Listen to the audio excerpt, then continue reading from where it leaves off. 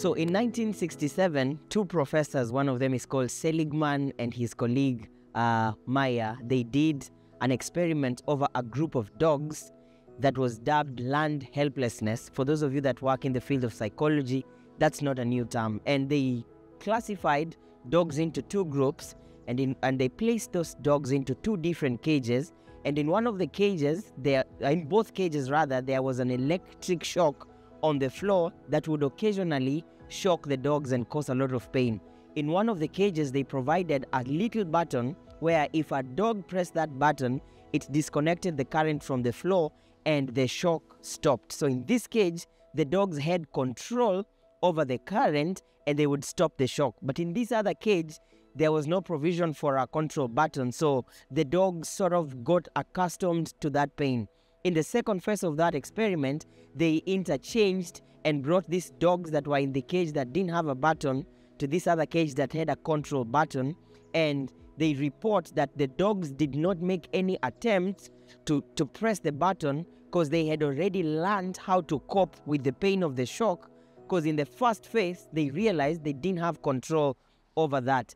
In the third phase of the experiment, they took these dogs that were in the first cage and they placed them in a cage that had a little, the wall was a bit short where a dog would easily jump out. And when the floor was electrocuted, the dogs did not even make an attempt of jumping out because they had already become accustomed to the pain, and in their minds it had been registered they didn't have any control over that pain. Out of that, they developed what is called learned helplessness. It's a popular word in the psychological world today, where human beings or people tend to accept conditions and situations and circumstances where they feel they don't have control over.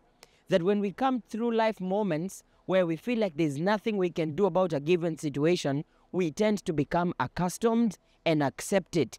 It was true of those dogs, but it's also true in our lives in a very significant way. That possibly some of us have gone through certain seasons or experiences in life that have broken us, have wounded us, has dented our sense of ambition and hope, and we have settled and accepted it as our new reality, especially because we don't have control, or we feel a sense of not having control over that. Let me juggle your mind a little bit in scripture. Sarah and Abraham had been trusting God for a child, and in fact, God had promised them that He would give them a son.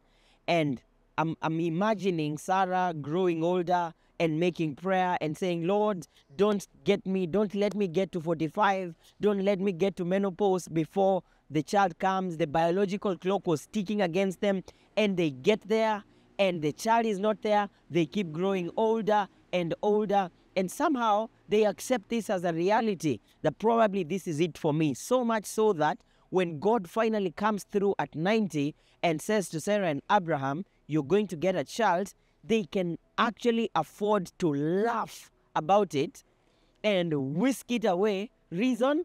You had all the time and chance to do that. Why wait till we are too old? This can't happen. Biologically, the clock is against us. And they have accepted a condition in as far as God has an opposite word or something different He's saying concerning this situation. They laugh off the promise of God. It's the same thing we see with the widow. The woman that hosts Elisha and Gehazi in the book of Kings. And the Bible says she was a well-to-do woman. And Elisha and Gehazi experience her generosity, and they ask her, what can we do for you? She says, I'm a well-to-do woman.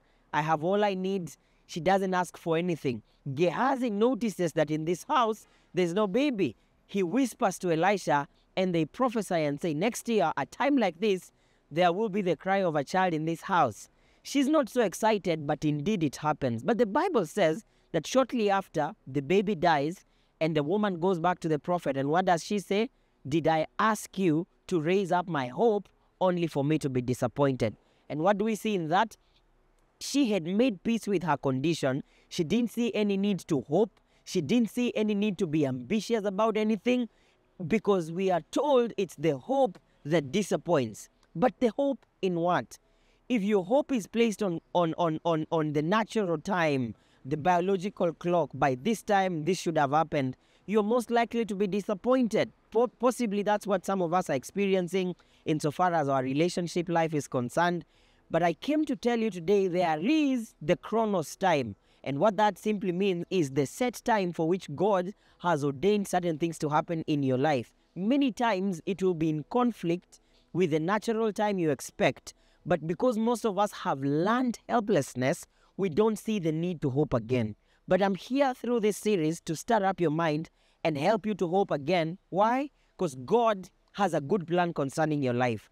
Join me in my next video as we explore this further and see how learned helplessness can make us to suffer in a place where God has already provided a door for you and I to exit.